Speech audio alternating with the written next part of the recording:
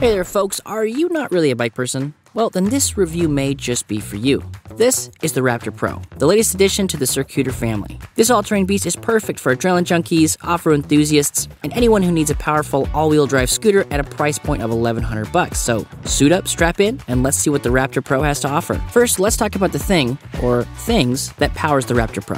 The Raptor Pro comes equipped with two 800-watt brushless DC motors that provide enough get up and go to leave your soul behind. The motors are located in the hub of each wheel, and you can swap between single or dual modes. And with its all-terrain wheels, you'll have no problem taking this baby off-road. But what about the battery life? Well, the Raptor Pro has a massive 20 amp hour battery that can take you over 30 miles on a single charge. That's right, you can ride all day and still have juice left over for a night ride. And with a charging time of about 7 hours, you'll be ready to scoot around after a full day's work. The Raptor Pro has a sturdy aluminum alloy frame that can support up to 440 pounds. The frame's construction and geometry make it suitable for riders of all sizes, though it is a bit on the bigger/taller side of things. The locking mechanism for the stem is very secure, and as someone who's had a scooter or two fold under them while they're going 20 miles per hour, this added security is very much appreciated. With its solid tires in front and rear mechanical disc brakes, the Raptor Pro is built to handle any sort of riding that you'd like to do. But what really sets it apart is its suspension system. The Raptor Pro is a full suspension scooter that's smooth and comfortable even on bumpy roads.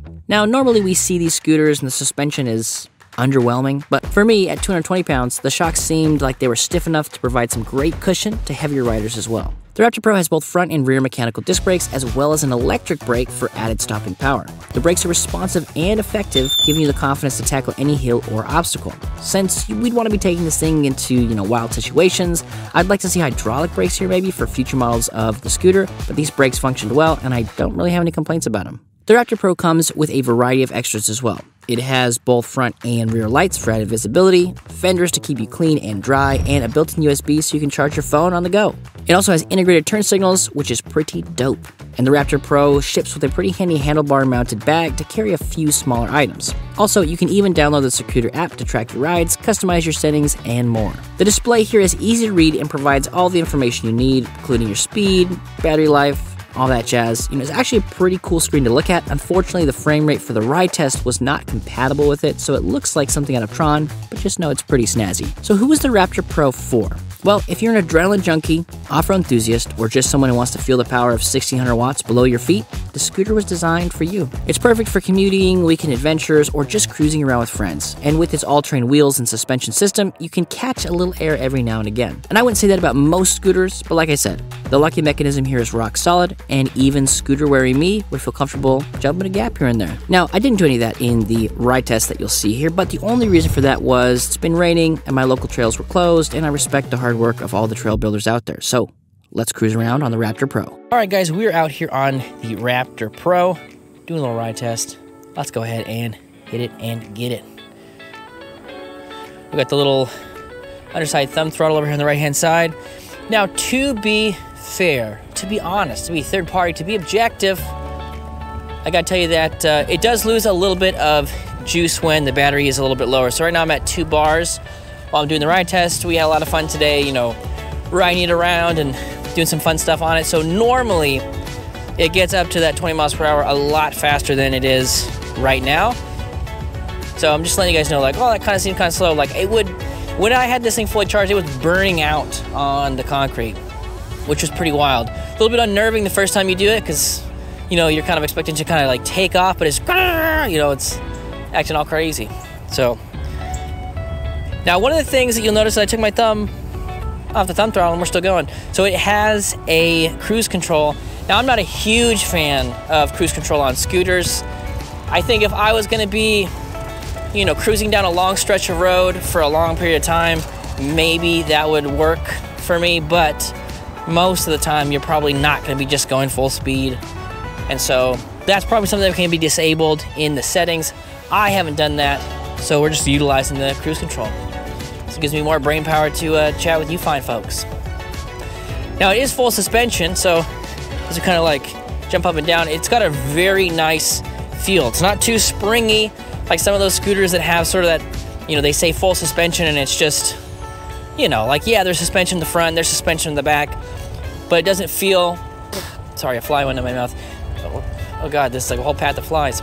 So it doesn't necessarily feel like its suspension. This one feels very solid. I'm about 220, and so for me, I feel like I can.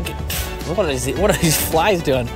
For me, I feel like I could, you know, sit around, eat Papa John's, gain an extra 30 pounds, and this would still be a pretty solid, very comfortable ride for me. So I'm not, you know, I don't feel like I'm really moving the suspension that much, but when I do hit a bump, or if I'm trying to like jump off something, then, you know, you can tell that the front and rear suspension is working. So as far as a ride feel goes, it is pretty solid. Now, I've got pretty wide feet, probably average length, and one of the things that I noticed is that I probably wish I had a little bit more deck space on here, just because that'd be nice. I like wider things. You know, if you guys heard me talk about pedals, I say the same thing about pedals. So, you know, if you could look down, which I'm not gonna let go with one hand, because if you ever ridden a scooter with one hand, you know, that's not fun. It doesn't usually end well, but it does, my foot does stick out a little bit on the backside and a little bit on the front if I wanna go sort of perpendicular. But if I, you know, get like a nice 45-degree angle going, then yeah, this feels great.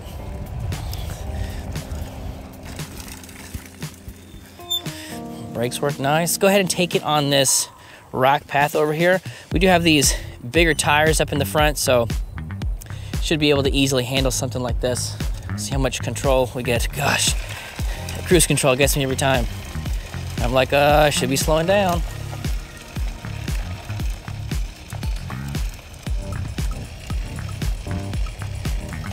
All right, now we're cruising. I feel like I've got pretty good control. Now this is sort of like a, I don't know, pea gravel on top of sort of some more of like a hard packed dirt. So it could be a little bit loose. And so if I didn't have, you know, necessarily a good grip, probably get some sliding, but I'm not feeling any sliding here. So that's nice. If you do gotta take this off-road and do a little adventuring, you can do that. But this, yeah, that thingy that makes it go. Well, for some reason, I forgot what the word was. At least it beeps and lets you know, so I can know to check that. All right, let's go ahead and make sure the coast is clear. Let's hit a curb here real quick. Oh yeah, nice and easy. Easy breezy. All right, there's our cruise control. Wow, I remembered the word again. Come to an all-way stop here. Just get it nice and stopped like. Thank you, sir. A rare sight, ladies and gentlemen. Me stopping at a stop sign for a review video. You've seen it here first. All right, speed limit here is 20 miles per hour. Guess what? We can go 20 miles per hour. That works out. Now, as far as handling goes, I was doing a lot of carving kind of when I was getting ready to do the video, and it feels so nice. Now, if you got to maneuver this around in the garage or something like that, you don't have a whole lot of turning up in the front, but on a scooter, especially a scooter, you know, where you're going 20 miles per hour on it, you don't need a lot of turn radius, right? Because that's just not how physics work. Go ahead and do a little brake test here at the stop sign. Nice and easy. A little squeaky, but I'd rather it be a little squeaky and stop me before I got hit by something than, you know, be silent but deadly. Go ahead and hit the stop sign over here, like a good traffic person. See if we can catch some of these cars. And like I mentioned, it is definitely, you know, a little bit slower on the takeoff than it was when it has full juice on it. So a little bit of a different experience when it's sort of running out of battery. But we had a lot of fun on it this morning, and you know, riding it off road, doing some other stuff. I guess you guys will never see that. Oh, let's head up here. This seems fun. Just trying to scooter along a pathway. Nothing to see here. A little bump. Oh, yeah. Oh, God, that's... This is going to be a video. It's like why I hate cruise control on scooters. I don't hate it. Like I said, it's got its use case, but I'm not used to it, and so it's a little bit... Yeah, it catches me off guard a little bit here and there.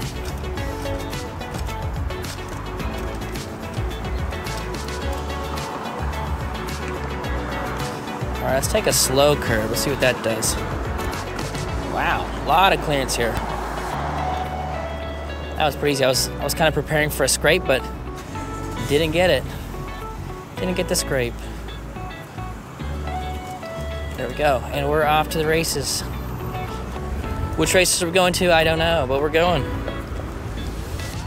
So all in all, the ride feel here is very fun. If you guys are into, you know, electric scooters, you like going fast, you like having something that's a little bit beefier, you know, as we mentioned a couple times in the review, like this thing is just thicker, it's beefier, it's got a very robust locking mechanism. And as somebody who has personally known someone who has been betrayed by a scooter locking mechanism before, that was really nice to see. Look at that. Whoa, whoa, whoa, whoa, whoa. Let's go. Oh, God. Oh, God. Go, go, go, go, go, go, go. There we go. Whew. Made it. Oh, gosh, that cruise control. Every time, guys, every time. Woo. All right, guys, I think that's going to do it for our review of the Raptor Pro. If you guys want to know more about it,